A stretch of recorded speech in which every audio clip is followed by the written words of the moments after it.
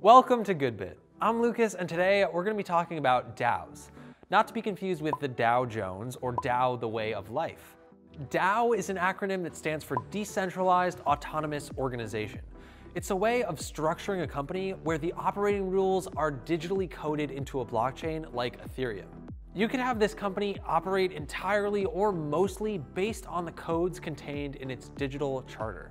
Here is a classic example of a possible DAO. Driverless taxicabs. Right now, we have Uber and Lyft, but in 10 years, we might get picked up by a self-driving car instead.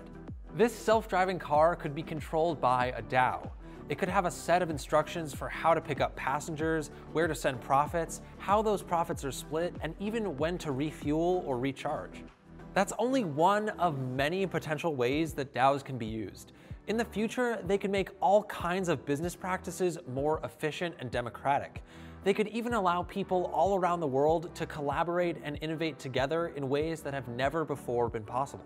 That is a basic explanation of DAOs and how we might use them in the future. Thanks for joining us, and we'll see you next time.